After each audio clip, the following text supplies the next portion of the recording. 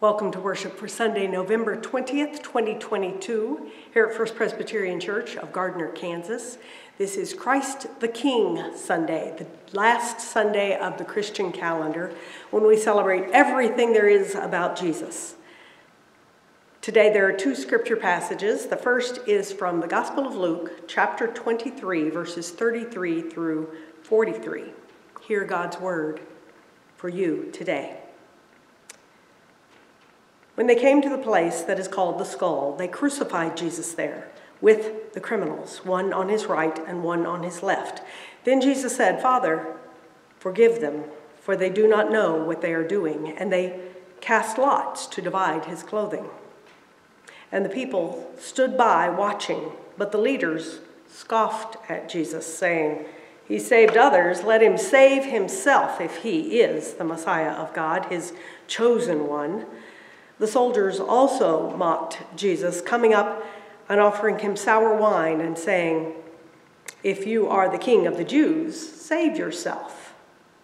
There was also an inscription over Jesus, "This is the King of the Jews." One of the criminals who were hanged there kept deriding him and saying, "Are you not the Messiah? Save yourself and us." But the other rebuked him, saying, "Do not fear God, since you are under the same sentence of condemnation, and we indeed have been condemned justly, for we are getting what we deserve for our deeds. But this man has done nothing wrong." Then he said, "Jesus, remember me when you come into your kingdom." Jesus replied, "Truly I tell you, today you will be with me in paradise." The second reading is from the book of Revelation, chapter 1, verses 4 through 8. John, to the 7 churches that are in Asia, grace to you and peace from him who is, and who was, and who is to come, and from the 7 spirits who are before his throne, and from Jesus Christ, the faithful witness, the firstborn of the dead, and the ruler of the kings of the earth. To him who loves us and freed us from our sins by his blood, and made us a kingdom, priests serving his God and Father, to him be glory and dominion forever and ever. Amen. Look, he is coming with the clouds. Every eye will see him, even those who pierced him, and all the tribes of the earth will wail on account of him. So it is to be. Amen. I am the Alpha and the Omega, says the Lord God, who is and who was and who is to come, the Almighty. Here is this reading. May God bless it and all Scripture to our understanding today and in the days ahead. Sunday is Christ the King Sunday, the last Sunday of the Christian year on the calendar, devoted to celebrating Jesus Christ and everything that is Jesus, King of Kings, Lord of Lords. We celebrate everything that Jesus is, everything that Jesus was, everything that Jesus ever will be. The scripture passages from the lectionary speak of Jesus as King. What do we mean when we say Jesus Christ is our King? Kings and queens today are no longer what they were in the past, no longer all-powerful sovereigns who control the lives of their people, the livelihoods, the choices, even the destinies of their subjects, as in the past. In biblical days, a good king could bring bounty and blessing to the people. A bad king could make life miserable, or worse, even take away life. To be subject to the king, to obey the king, was to do whatever the king wanted. So, when the Bible says Jesus is our king, or the kingdom of God is near, or the kingdom of God is here, or when we pray, "Thy kingdom come," what are we really saying? We are saying that we want Jesus to control our lives and guide our choices. We are saying that we will do whatever Jesus wants us to do. We are pledging. We want God to be in charge of our lives completely. If Christ is our King, if God is our sovereign ruler, then we pledge, we promise ourselves to do whatever God wants us to do. If we live in Christ's kingdom, if we are members of the realm of God, then we will serve God every day in every possible way, in everything we do. We will use our gifts to advance God's plan, to serve God's purpose. We will live in God's realm, God's kingdom, completely subject to God's will, serving always and every day as one whom God controls. I will give God complete control of my life. The kingdom of God was not the kind of kingdom the disciples or the people of that day, of the early church, not the kind of king they imagined. They lived in a world of Roman military power and control, when the king could kill or crush or destroy with one command, and often did. Probably they pictured a Messiah who would come as the kings of the world had come, with power, even with violence, to establish an independent nation around Jerusalem, to defeat their worldly enemies, and to give the people wealth and privilege. But Jesus was not that kind of king. And the kingdom of God is not of this world. Instead of power, Jesus came with sacrifice. Instead of condemnation, Jesus came with forgiveness. Instead of control, Jesus came with compassion. Instead of taking all that could be taken, Jesus gave and shared and poured out. Jesus was a whole new kind of king. Jesus lifted up the lowest and the least. Jesus stood beside the weak and the vulnerable and gave them power. Jesus healed the sick and the broken. Jesus broke the bonds of oppression and manipulation. Jesus called for justice and mercy and generosity and joy. And Jesus called us to the same, to serve the poor, to bring hope to the outcast, to offer fulfillment to everyone, to love without barriers or boundaries. If we serve this kind of sovereign, we must help to shape an entirely different kind of world. A world based not on power, but on love. A world based on love. The thing is, with the coming of Jesus Christ, Scripture tells us, and we believe, that this sovereign realm, this kingdom of God, ruled by God, already exists. It has come. The kingdom of love is already here. We already are, we can now be, and we will always be people of God.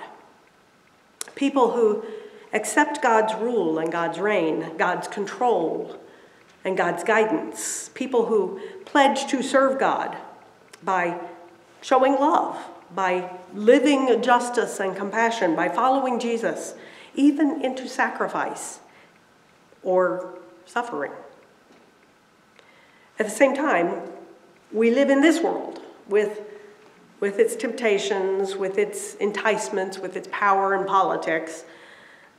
Sometimes it is really hard to see the world that God has promised while living in this world, the realm where God is in control, when all we see around us is war and violence and terrorism and greed and hatred and pain and cruelty and so many other evils. When bad things happen all around us. It is sometimes hard to see God's kingdom.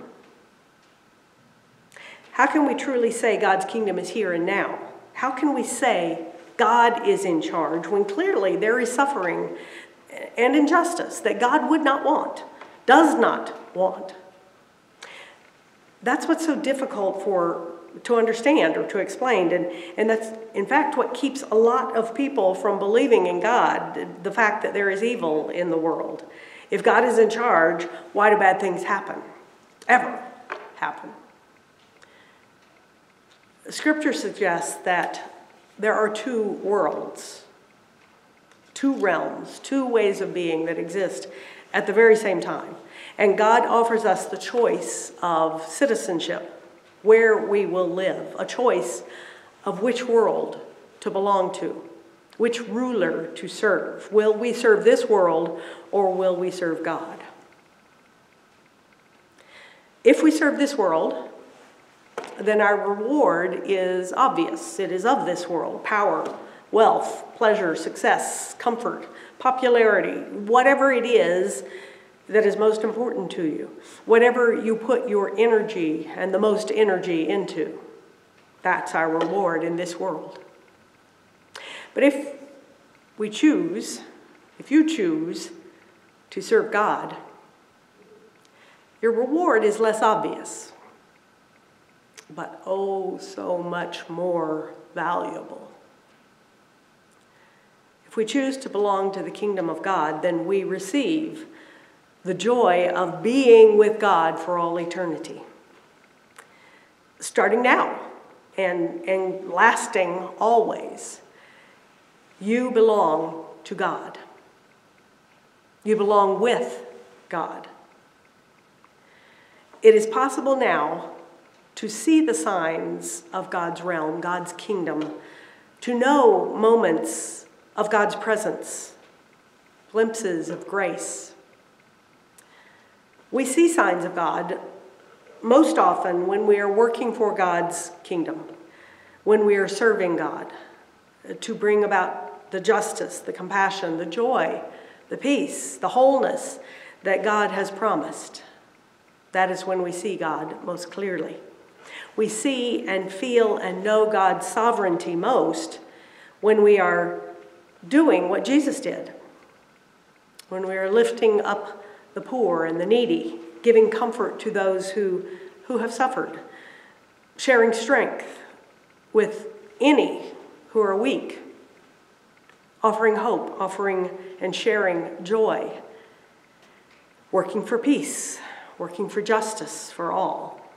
To serve God, to be a citizen in God's realm, is to live the life of love, to love as Jesus loved. When we live as people of God, God's sovereignty, as people who belong to God, we experience God's presence and God's power. We enter a reality that is not obvious to everyone, but is transformative and inspiring. A reality of God's care and comfort, God's challenge and inspiration. A reality where anything is possible. That is God's kingdom.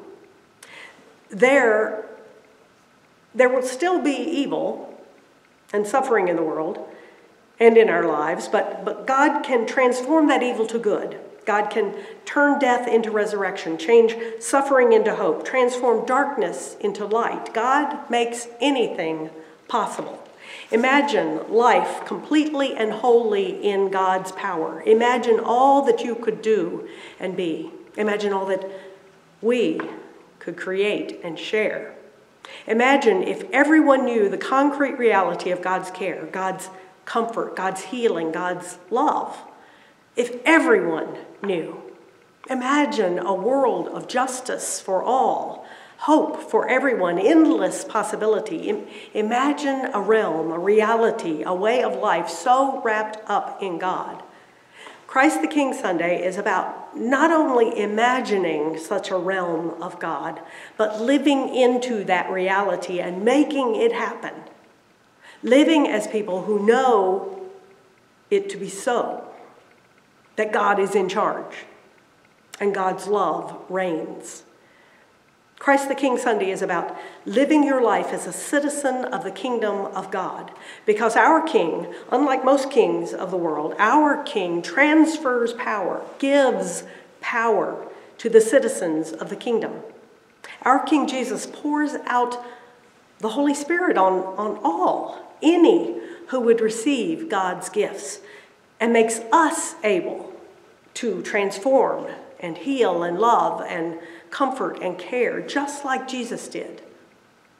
God enables us to be Christ's presence in the world so that others can see and share and know God's love and God's grace.